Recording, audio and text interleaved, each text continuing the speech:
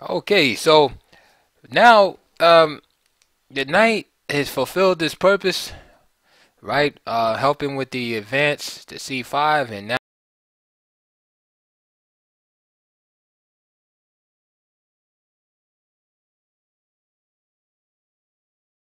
return to support the center. All right, g5, and now rook b1. All right, g4 is played. Now let's take some time. Let's take some time to mention that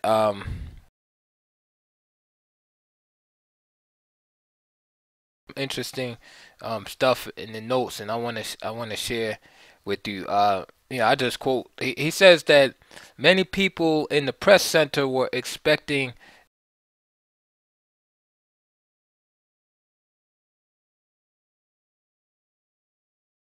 or is to play the move bishop to a3.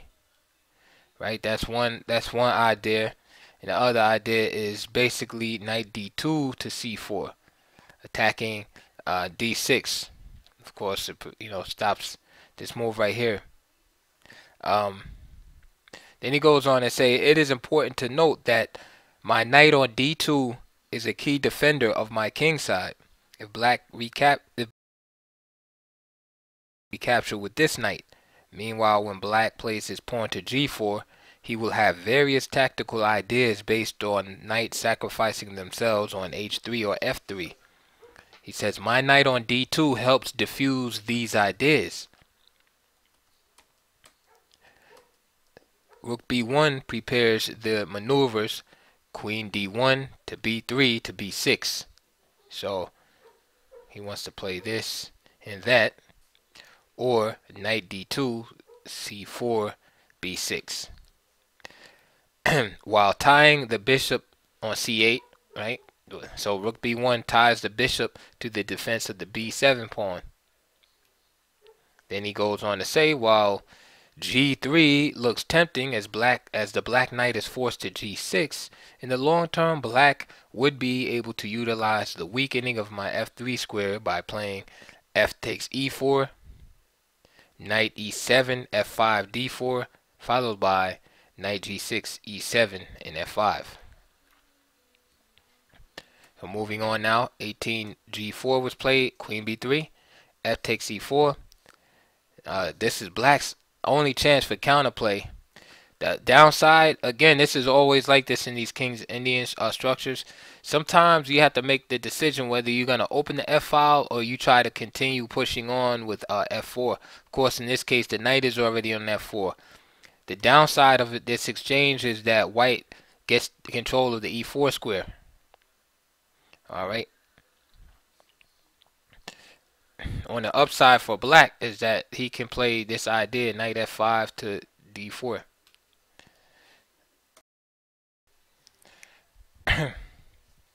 Alright, so moving the king from the dangerous or potentially dangerous diagonal. Bishop e3, knight f5, bishop e6, queen e7, queen b4. And of course, this keeps black tied up to the defense of the d6 pawn. This makes it very difficult for him to regroup his pieces for defense or attack. Alright, so that's a very important thing to understand, especially in the opposite wings attacks, is that sometimes you have to take time to slow your opponent's attack down if it's far advanced, or if your opponent's attack has potential of getting very serious to create threats in other areas of the board. So right here, white has a nice advantage here. He has a lot of space on the queen side, and he has pressure directly applied to the d6 pawn. Whereas it's not really certain how black's attack is going to press through. White has great control of the e4 square, and again, Karpov's strategy of weathering the storm and leaving black saddled with positional weakness seems to be very effective here against against Kamsky. A4, bishop f8, and right here, what black wants to do is play bishop d7 and then e8, bishop e3. So again, understanding that Karpov simply moves his bishop, and it's hard for Kamsky to move this bishop right here because of the threat to this pawn. Knight h5. So some of you guys want to play knight takes e3. The problem with knight e3, besides giving up some time here, is after f takes e3, then white is going to follow up with the move knight b5, and just putting more pressure on this pawn right here. So let's say after knight g6, and then white is just too darn active. Okay, black's attack is stalled on the king side, and white is just too active here. So knight h5, rook bc1, and we already know what black is planning here. Excuse me, what white is planning. He wants to invade on c7. He wants to put this rook here. So that means we need a bishop here, to serve as a de facto outpost, and then put the rook here. Knight f6. There it is. Bishop b6, h5. Trade some pieces off. Knight e4. So again, this is just positional lessons given by Karpov right now. Queen g6. a5 is played. Excuse me. Knight g7. And what this does is free up the f5 square for the bishop. Okay, so Kamsky can play that. And also, by freeing up this bishop, you free up this rook.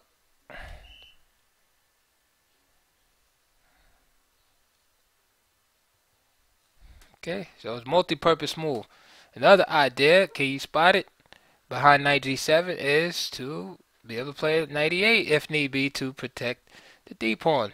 So you can see that one move has, again, more than one purpose, and that's a mark of strength in the chess player's game when you find these moves that your moves accomplish 2 and 3 objectives. Bishop b5, and now the idea again is rook c7, because it's really hard for black to defend the d6 pawn. Again, let's imagine if white can move again. Well, obviously in this position you could just play bishop c7 here, but just to give you the spirit of the idea, rook c7, rook takes c7, and then bishop takes c7, and knight f5 to defend. Knight f5 to defend d6.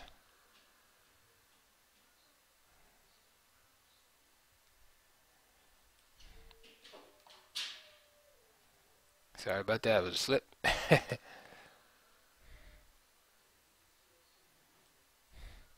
And bishop d3 with excuse me, with this x-ray attack through here is very strong. Again, white is winning. Back to the position here. So bishop f5 is played. Of course, Kamsky has to continue along with his plan. Knight g3. Bishop goes back.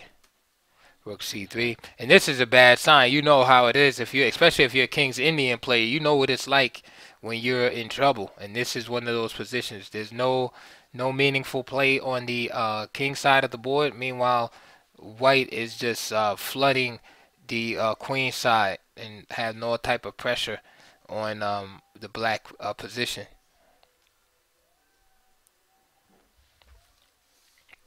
Okay, now h4, bishop d3, and now Gata makes a mistake here in knight f5. This is a real simple tactical mistake and had to occur in time pressure. There is absolutely no doubt in my mind, because any any Class A player, even Class B player, could see the move. Um, Rook takes C8 here, just removing the defender off of this knight, and so Rook takes, followed by knight takes F5. It's just absolutely in the driver's seat there. So after knight F5, Karpov played knight takes F5, which is not the strongest move. Again, rook takes C8. Bishop takes F5. Queen takes F5. And now he just simply played rook C4. Now he's still better, but he just chose like a more simple solution. And of course, he admits that he made a mistake too. Karpov said that he was in time trouble also. And he missed the immediate win with just rook takes C8, which is incredible to me because, I mean, I saw it immediately, like years ago when I first looked at the game. But, who am I to judge? But just making observation. Queen takes F5. Rook C4. Okay, and now this doesn't allow black any counterplay.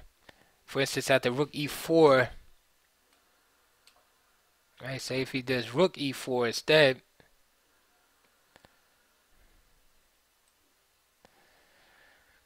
And black has this powerful shot here, and rook takes A5. Now you can all see that if queen takes A5, then the rook drops. But here's the other move that's very strong. Now, if bishop takes A5, it takes the bishop away from the defense of F2. And if queen takes F2, king H1, and queen F1 mate. So a very strong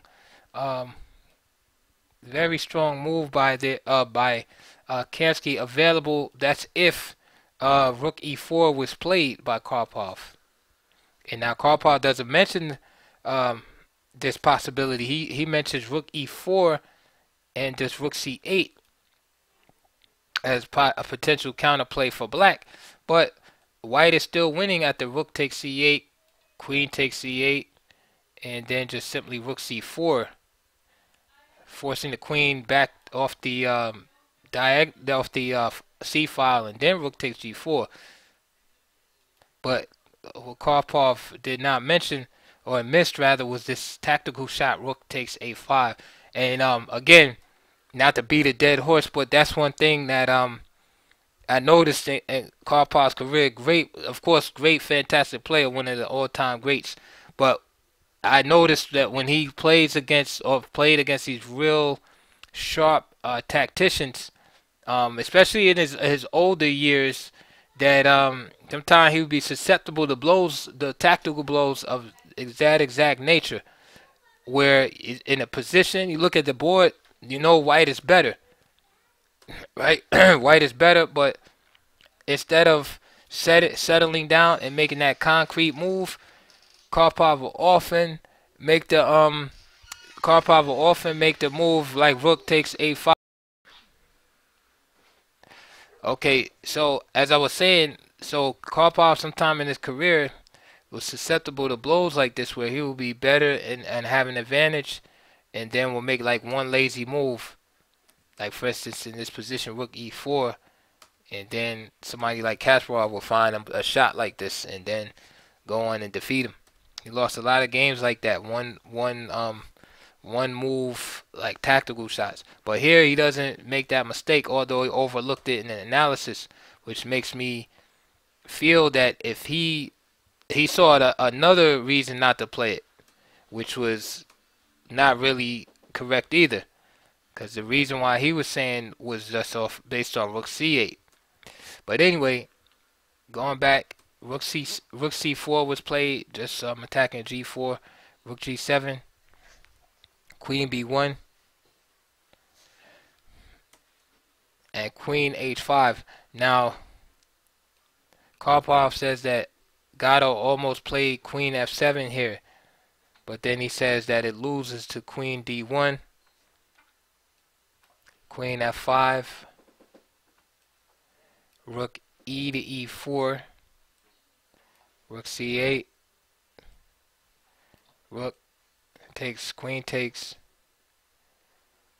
Then he gives h3, g takes, and now rook takes h4, king g8, followed by g3.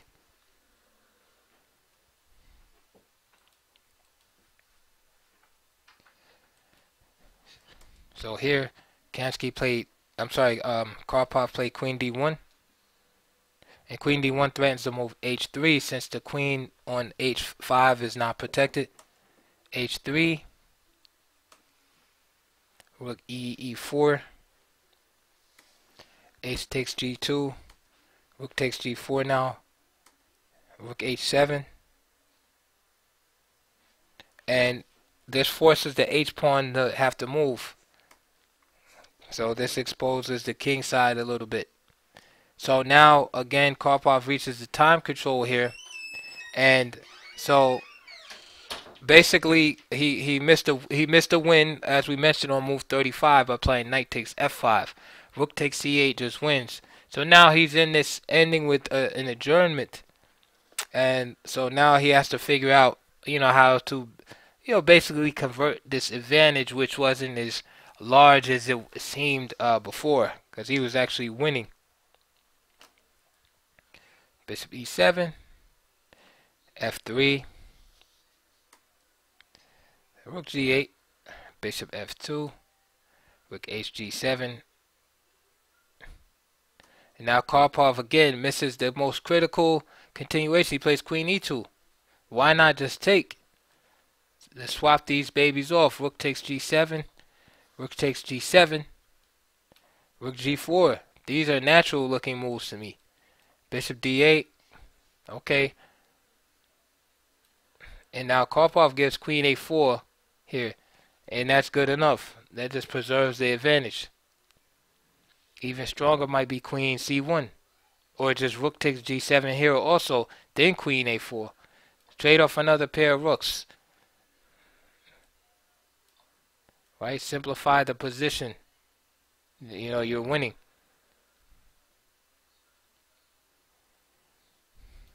Anyway, queen e2 was chosen. Bishop d8. Bishop e1. Again, white should trade the rooks. Queen f7. Queen d3. And now queen h5 from Gata. Now, he was short of time again. And this was a killer for Kamsky. Here, he had some drawing chances here. He could play b5 here. That gives an opportunity. Karpov says rook takes g4. Rook takes g4. Then he says rook f8. And he gives king g2 followed by bishop takes a5, which is absolutely ridiculous because it's an oversight in his analysis.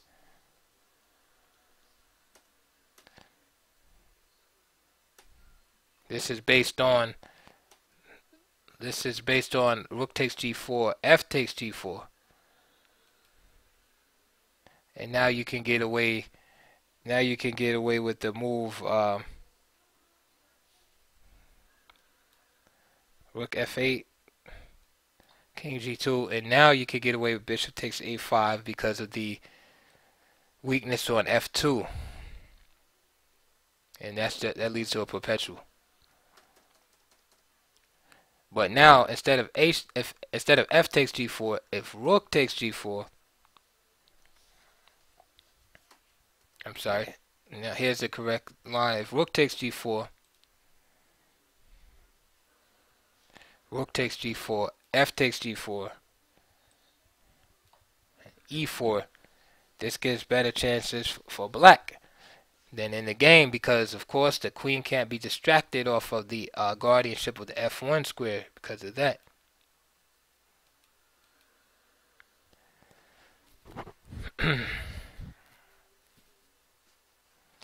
Okay, so gotta play queen h5, queen e4, queen h6, queen f5, Bishop takes f, blah. Bishop takes a5. And the idea is based on the weakness of the back rank here. If bishop takes a5, then just simply queen e3. King takes g2, queen e2, and that's going to lead to a perpetual check. So here, Karpov, instead of capturing the bishop, played bishop, rook takes g7. And he's also on time pressure. And g2. Queen takes g7.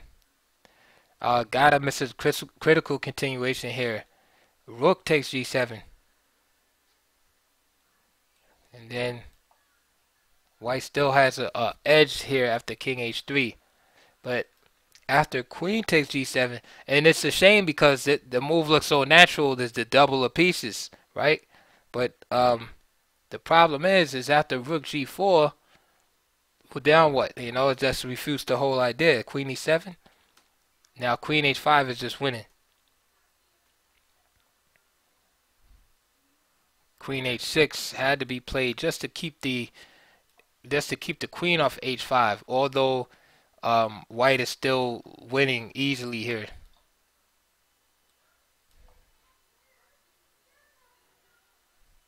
But at the queen e7 now, queen h5, queen h5 check, queen h7, rook g8, king g8, and Karpov just finds a simple solution here and stashes a pawn. And now both players reach the time control, and now they reach the adjournment. Okay, so now you have gotta seal this move, where well, basically he's lost in his position, but you have to be careful as white, not to fall into a perpetual check situation. All right, and also you have to examine the possible bishop endings after the queens are traded off. So this is like the major crux of the problem. So even though white is up a pawn, there might be scenarios where, say, if the queens are gone, a bishop could sacrifice itself for a pawn or something at the end. And also, white has to worry about black getting perpetual checks. All right, so after the adjournment analysis, by the way, let me just I'll save that for the next video. After the adjournment analysis, the basic plan that they came up with, this is Karpov's team, is that white should just threaten to advance the d pawn, right, which is obvious because this pawn is passed. So threaten to queen that, and maintain control over the b pawn, which is black's only real source of counterplay to get this down the board. And that was the basic plans in this position. So first, bishop g3, and attacking right here. Bishop c7, queen e6, king h7, and there's the advance, d6, queen h5 check, queen f5, king h3, queen f6, queen takes f6, and now here's the bishop ending that I mentioned. And white is good because this h pawn is on the same color as the bishop. The squares are the same color, so there's no stalemate opportunities with the wrong color bishop ending. Now, like I said in the previous videos, having the adjournment in this match really helped Karpov a lot, because he had time to rest. He had his team, and along with Kamsky, and they could go over these complicated endings, so he didn't have to use as much energy in the match. There's the b pawn, black source of counterplay, as we mentioned. King takes e5, g6, king g6, king d5, b4, king c5. So there it is, now stopping black's only source of counterplay. King b3, king f5, king f4, king e6, and now h5, and Kamsky resigned. So Kamsky wins. Kamsky loses quite quickly after h5. All right, so like for example, let's just enter. So after h5, it's king f5, h6, king g6, get rid of the bishop, b3, and then just simply bishop e5, stopping this pawn in its tracks. Alright, so after 7 games, Karpov has won 4 out of 7, and Kamsky has won 1 game. So Karpov led 5.5 to 2.5 after 7 games. So I hope you're enjoying the series so far. If you want, you can always look for the playlist, and you'll see all the games in a chronological order. Alright, I'll see you on the next video.